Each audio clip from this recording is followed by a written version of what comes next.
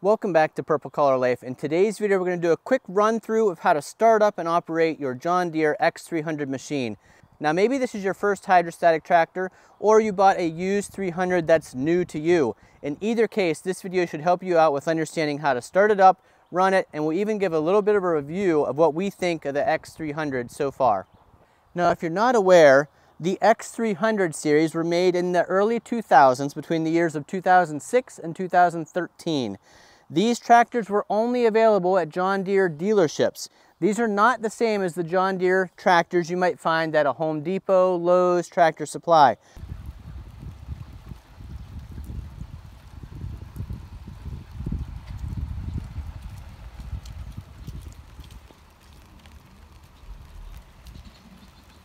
These are only available at dealerships, and I believe the quality is significantly better in these dealership John Deere tractors. A couple basics about the machine here. This is your fuel fill. I recommend using only ethanol-free gasoline. It's got a nice wide spout here and easy to fill. Underneath the hood, this is where you want to check your oil level before you start. Right here is the dipstick. You can just unscrew it, take a look at where your oil is on that dipstick. You can also check the condition of the oil. This is also where your oil filter is when it's time to change the oil. And down here is your oil drain. It's a nice, easy, toolless twist off. Here at the back of the machine is your fuel level indicator. You'll see here, you can see through that tank kind of and see where the fuel level is. It does have markings on it for 1/3 of a tank, 1/2 a tank, and 3/4 of a tank. This is also where you would hook a trailer if you were towing a little utility trailer around. And in the event you ever had to push this, you should never push a hydrostatic tractor without first releasing the transmission, which is this lever right here. It shows you to pull out, and that releases the transmission to move it by hand. One of the things you want to do before you start mowing is adjust this deck height level. So you can see you can turn this knob to any level you want, as low as about 1 inch and as high as about 4 inches. There's an indicator here. I'm going to set us, I like to mow my grass a little higher. I'll set us at about 3.5 inches, or let's go 3 inches just for demonstration purposes. To raise and lower the deck, you're using this pedal and this lever right here. This is the lock, so this is locking us up in place. Normally the deck would just be like that. You raise it by pushing your foot down, lift this up to lock it in the up position. So that's your deck adjustment. On this side of the machine is your brake and your forward and reverse hydrostatic pedals. So this is your brake pedal, this is your forward, and this is your reverse. And there are some controls up here that go alongside with those other controls. Let me explain those. So looking here at the driver's console on the right-hand side, we've got these switches and levers. This bottom one that's orange is our parking brake. So you'll see, push the brake, lift up on this, parking brake is engaged. You have to release the parking brake in order to push your hydrostatic pedals, reverse and forward. While you're mowing, if you decide you like that speed, you want to use cruise control. You've got your pedal pushed at the right speed, lift up on this lever. That's going to hold you at that speed for cruise control. And then the last thing you need to see on this side is your PTO electronic clutch engage. So while you're running and you're ready to start mowing, you throttle up, lift up, and that'll engage the PTO and start the mower deck spinning. The other thing you need to notice about this switch is you need to lift up on it when you push the reverse pedal to keep mowing in reverse. Otherwise, as soon as you push the reverse pedal, the mower deck will stop.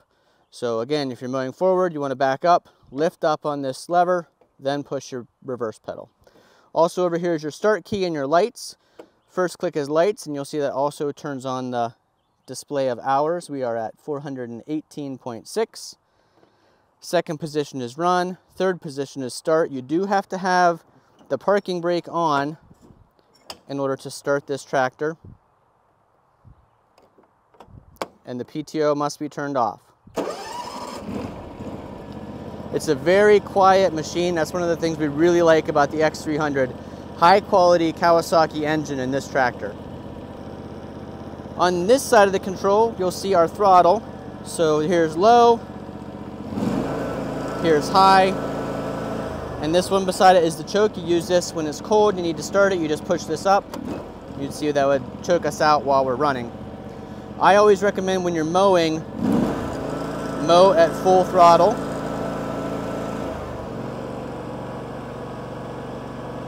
Okay, now I'd like to give you a shot of these hydrostatic pedals in action. If you've never had a hydrostatic pedal tractor before, this will be different for you. You've had a clutch tractor, for example, or a tractor with the hydrostatic up here on the dash. So we've got our parking brake engaged right here. We are going to give ourselves some throttle. We're warmed up, so we don't really need to choke it.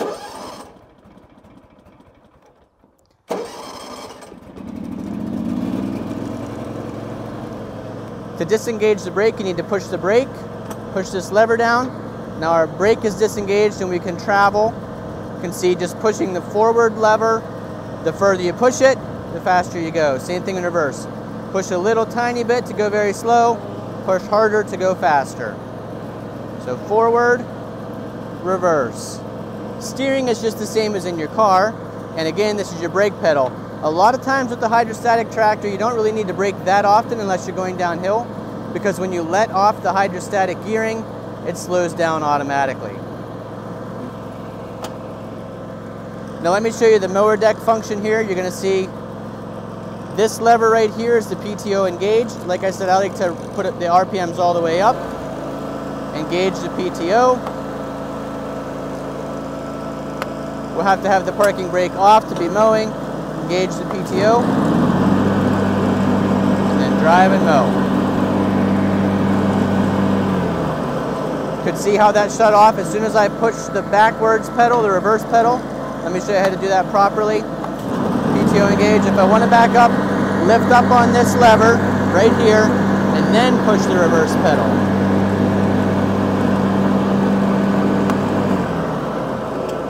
Go ahead and lock that parking brake back on. Throttle back down. This seat is adjustable using this lever. You can just push it in and slide the seat forward or backwards. When you're running, there is a safety switch here on the seat, so you do need to be sitting on the seat to be moving and mowing.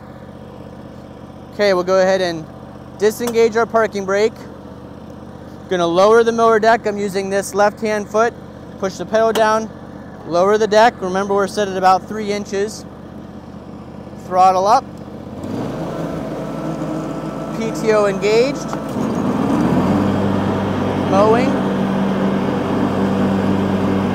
If I do need to back up, just lift up on the handle, mow in reverse. Always look behind you to make sure there's no one or nothing behind you.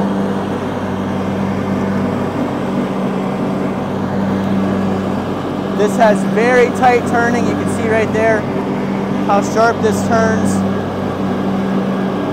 It's a really nice tractor. Go ahead and turn our PTO off. Turn our parking brake on.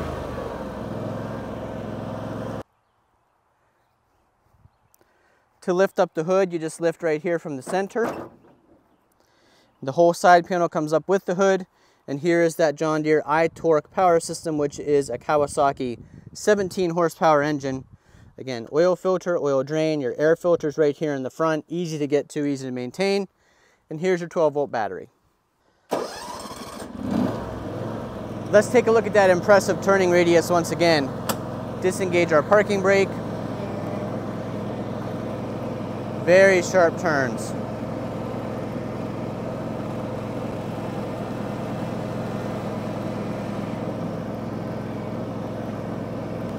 This does have a nice and smooth transmission, both forward and reverse. Like I said, it's super quiet, which is impressive. Nice that you're lifting the deck up with your foot and not your arm. Huge fuel fill back here. You don't have to lift the hood up to put gas in it. Easy on gas. It doesn't use a whole lot of gas to mow a particular area. Does have a cup holder here. This deck has the 42-inch edge deck, has a pretty nice mow for a 42-inch deck. I always think that the wider decks mow a little bit better, but for a 42-inch deck, this does a nice job. And that height adjustment leveling gauge is just about the easiest you can use. It's very descriptive, easy to just turn that knob and select the height you want to be at. Previously, I did a video comparing this John Deere X300 with a Kubota machine and our Toro TimeCutter zero-turn mower. If you're interested in that video, I'll put the link up above. We say a lot of detailed information about the John Deere X300 in that video, from noise to cut quality to deck quality to mowing speed to the seat comfort. All that is included in that video, so I'll put that link up above. But I will say, this is a very well built tractor. The X300, of the newer generations of tractors, this kind of gives me that old quality feel that you would have had in the older John Deeres and the Cub Cadets. Now, this isn't a garden tractor, this is a lawn tractor, so it won't do all those same things that those tractors of old used to do. But for its generation, the X300 is a very good machine. Thanks for watching. If you found this video informative and entertaining, we'd appreciate if you give us a big thumbs up down below. Leave those comments down below if you own an X300 or something in the X3 or X5 series. They're all very similar. What you think of your experiences so far with your John Deere machine. So far, this one has been excellent for us. Thanks for watching. We'll see you again the next time.